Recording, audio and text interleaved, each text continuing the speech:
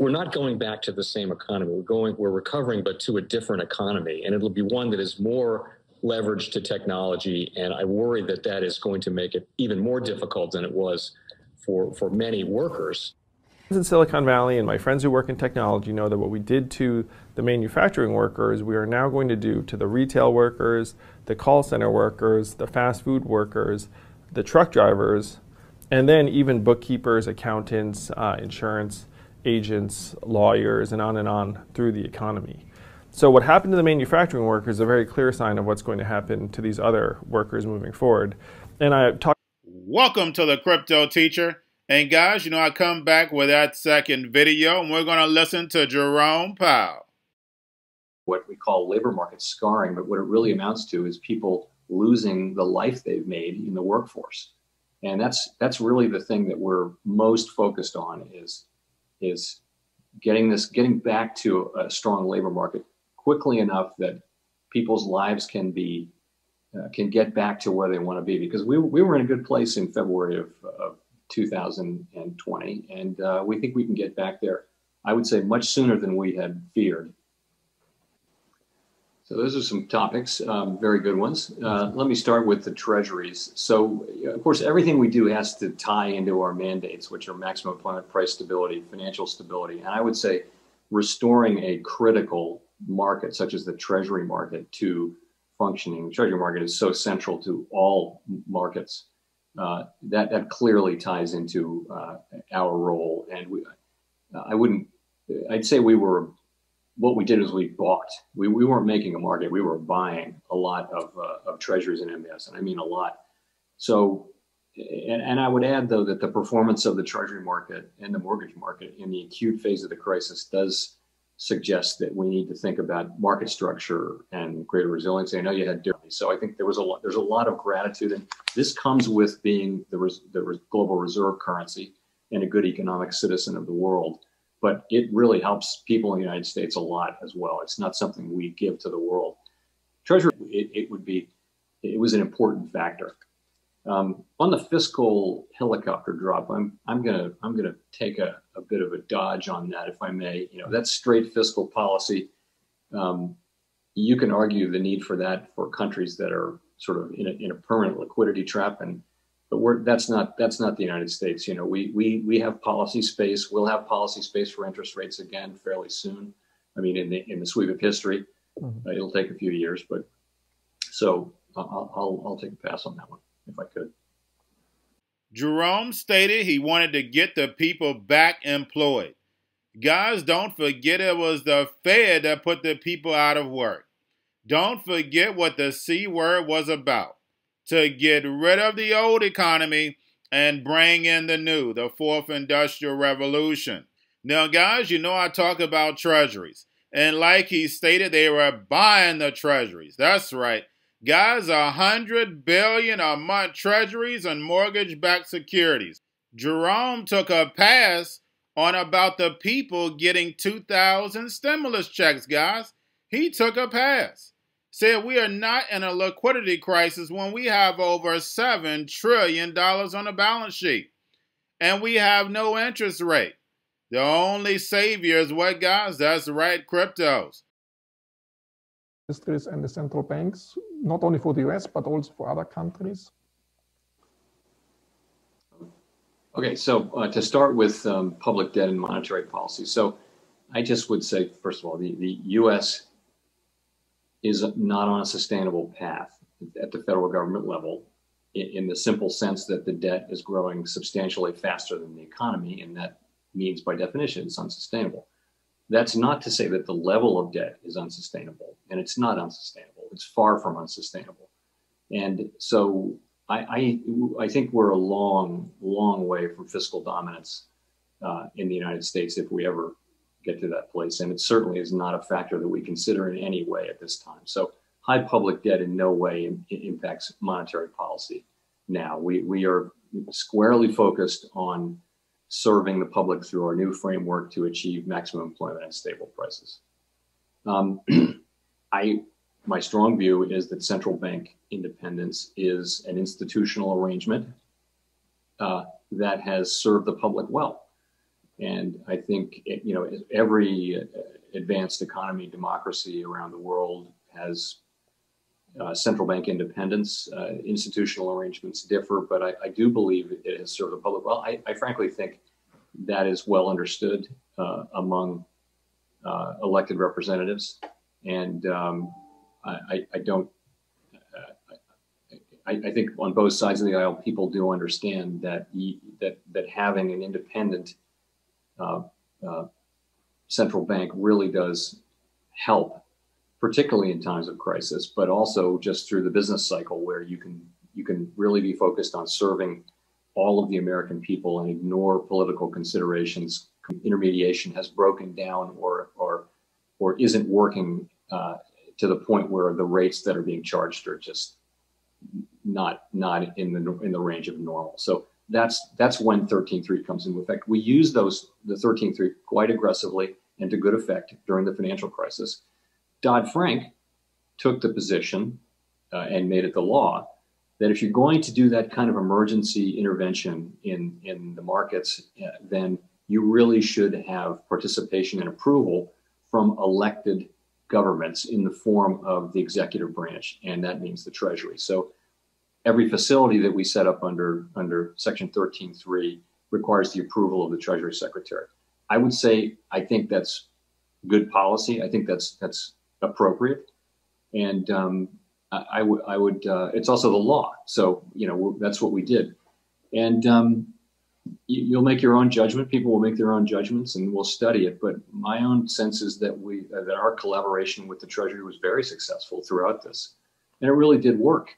And there was a lot of benefit too, because the Treasury has they have sole responsibility for fiscal policy. It's the Treasury who, we're not in the negotiations, and we don't want to be in the negotiations over fiscal policy.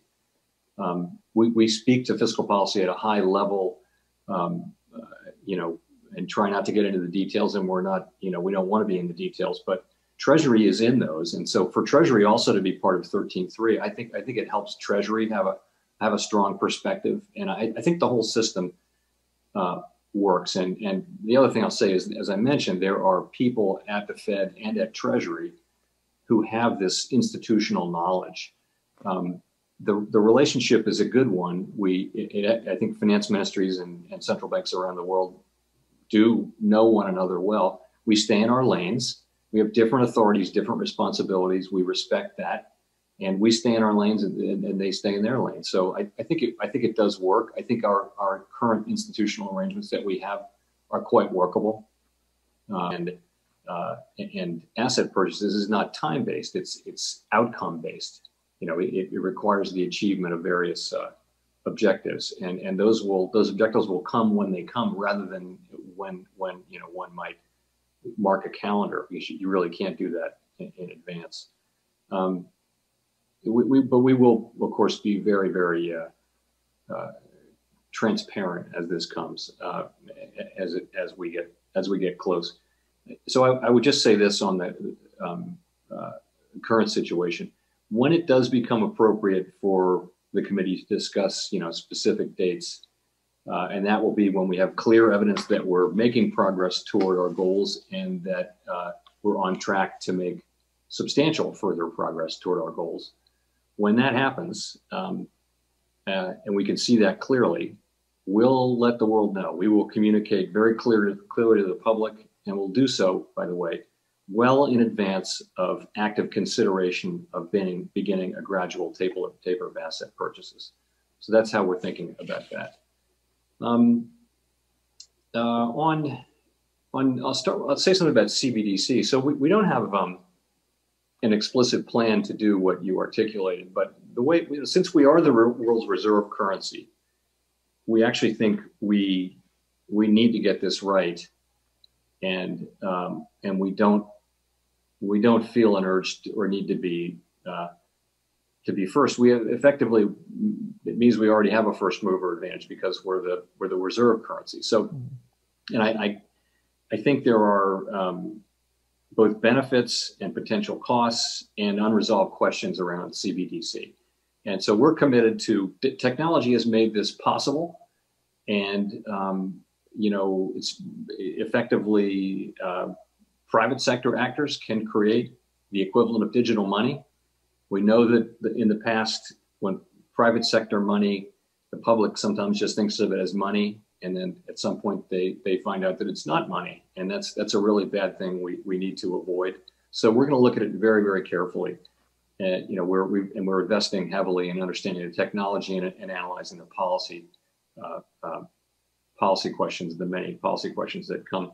We will also do, as we go through this process, we'll do a great deal of outreach to every constituency that would be interested, including elected representatives, including financial sector participants, including, as we did with the monetary policy review, the people we serve, to try to understand what are the use cases, do we need this, how would it help, what are the benefits, and I think all of that will inform our thinking as we go through it. So I think we're determined to do this right rather than quickly, and it will take some time. I think it'll take measured in years rather than months. But I would say, since it's possible and private sector is already kind of doing it, I think this is something we need to take very, very seriously. This will be a different economy when we come out of the pandemic. Now, Jerome stated that debt is unsustainable. And guys, we already know that. We don't need him to tell us this. We don't need the Princeton grad to tell us, guys. We just had Biden say he wants to give $15 an hour. What do you think the corporations are ready to do? That's right, unleash the robots. Unleash the fourth industrial revolution. So you want $15? Okay, we're going to get rid of 5 and 1 person is going to run the robots. We already know the plan, guys, the fourth industrial revolution. Now he says the central bank has served the people well. What do you think, people? That's right, they're putting you homeless. Now you can go back to all the leaders in Congress that stood up against the powers that be.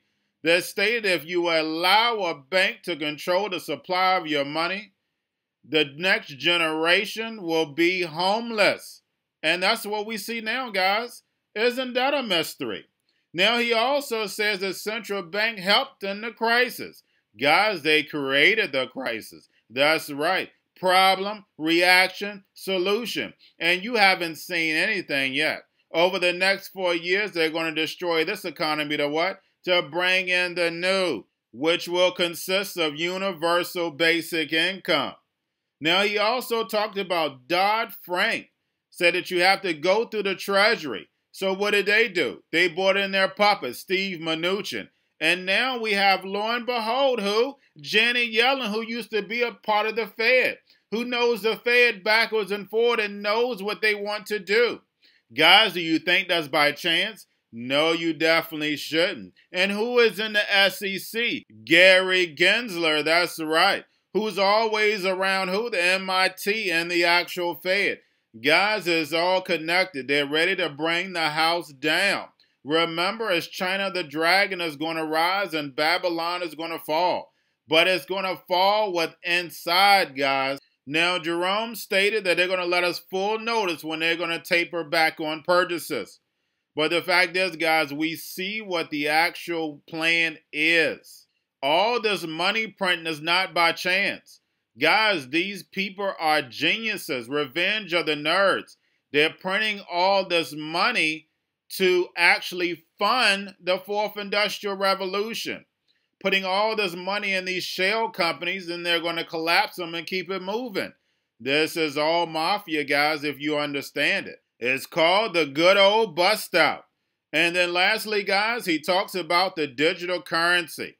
And guys, we know this is the whole goal. The whole goal is to bring the digital currencies on. Because with digital currencies, it allows this Ponzi scheme the Fed is running that's going to be on blockchain, Federal Reserve 2.0. It allows it to go on forever. And guys, remember with the New World Order, what? Problem, reaction, solution? Because don't forget, everything the New World Order do is already planned out.